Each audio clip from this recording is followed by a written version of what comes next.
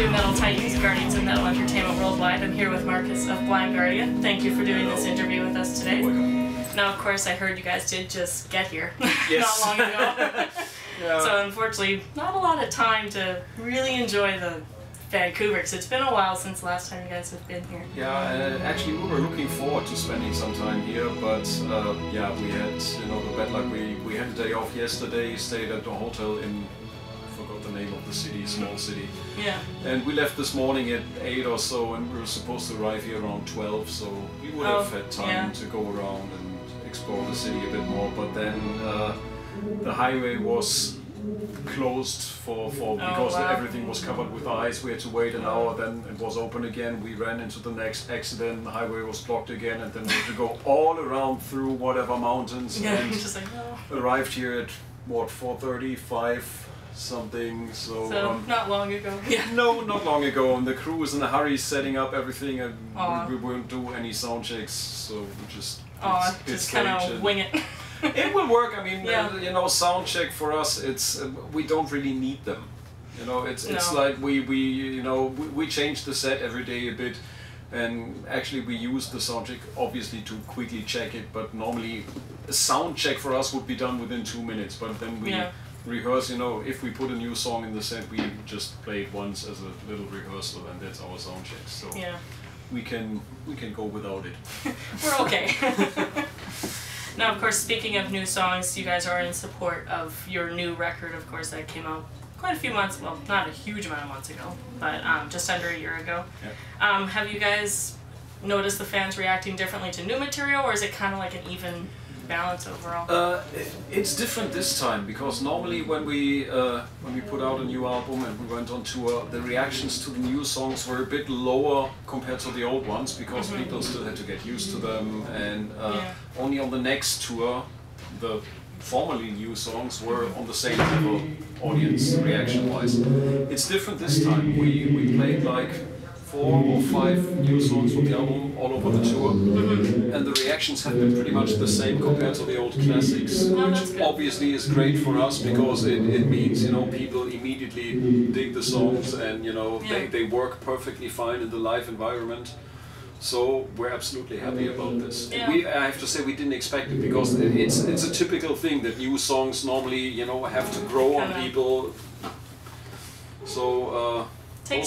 Those ones grew pretty fast. That's good though, right? Usually it takes a tour or two before everybody's kind of like, oh, okay, I know the words. Yeah, exactly. But most of your guys' songs are easier to learn the words than, say, most like death metal, kind of like, because they're heavy. You can understand the lyrics. Yeah, they're a little quicker for fans to catch on. But now, of course, you guys are about halfway through tour now. Have you had a favorite city so far? Shut up. That is enough. I think favorite city would be unfair to limit it to one city, because I mean there are so many great places we visited on this tour or previous tours, whatever. So just picking one would be it would do justice to the question. There are so many. I mean, obviously, for example, when we play in Germany in Düsseldorf, which is just 20 minutes away from where we're living, it's our hometown. That's always very special, because all our families and friends are there. Then there are some cities that we just love when we had day offs there. I remember, for example, on the previous tour, we had 4 days off in Sydney. Oh, nice. And I just fell in love with the city. When we came back again, now it's special, because you have a connection to that city. And you have places in Canada, you have places in the USA, Brazil. It doesn't matter, there are great places everywhere. So just picking one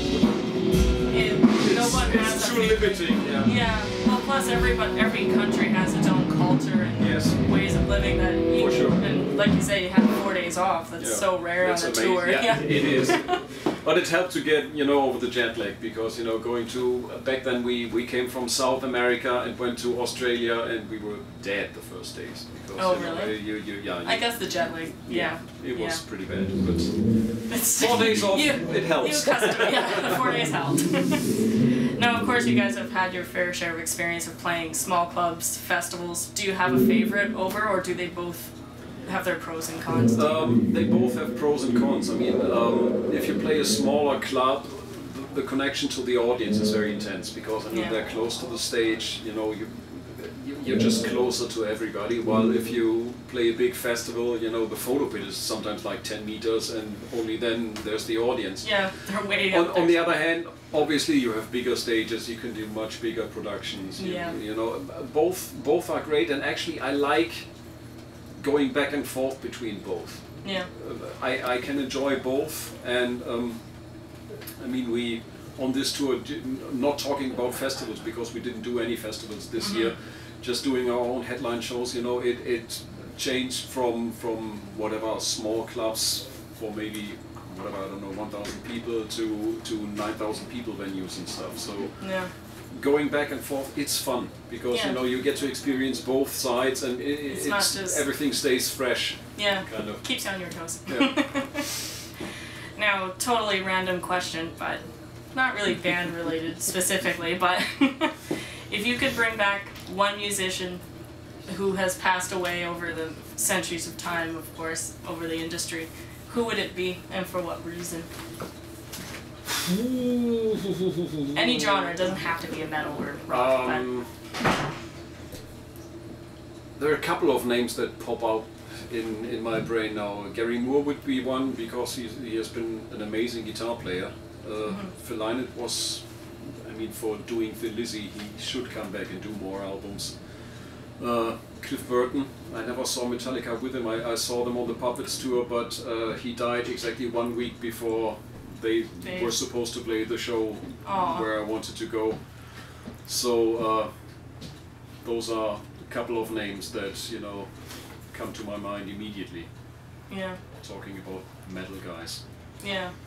I don't know why, but Freddie Mercury would be one. And I would obviously, like to see. Yeah, just for, Dio. I mean, like, Dio. Yeah, Dio you know, too. Right. Like, there's there's so many that it's yeah. just like, it'd be really like, Dio was one that I know was like, I wasn't quite into him when he last came to Vancouver. Then the next time I was like, oh, you know what, I think I'll go catch him. And then he passed away, and I was like, oh, I mean, there goes a bucket list I I've can't been cross always off. a huge fan, no matter if it was Rainbow, if it was Sabbath, if it was his Dio band. Yeah. And we played many shows together, so I met him at some point, and you know, he was an amazing personality, and I've never seen anybody, you know. I remember it was one of the shows he did with Heaven and Hell, and their intro was running, and he was still signing autographs for fans. And you know, after their gig, they came off, the outro was running, and he was already taking pictures with fans. Yeah. Amazing. Absolutely amazing. No sound check today. Oh, big surprise. Yeah. Speaking of soundcheck. No, but no, Dio was one that I know I was always like, I wish I could have. I wish I went when I was like humming and hawing, and I was like, I should have gone then. Yeah, and the same Freddie Mercury. I never saw Yeah. Queen, and No, I me mean, neither. now it's not the same anymore, obviously. No. So, and I always loved Queen, but Yeah, so did I. I grew up with it through my parents, Yeah. so it's like, oh no.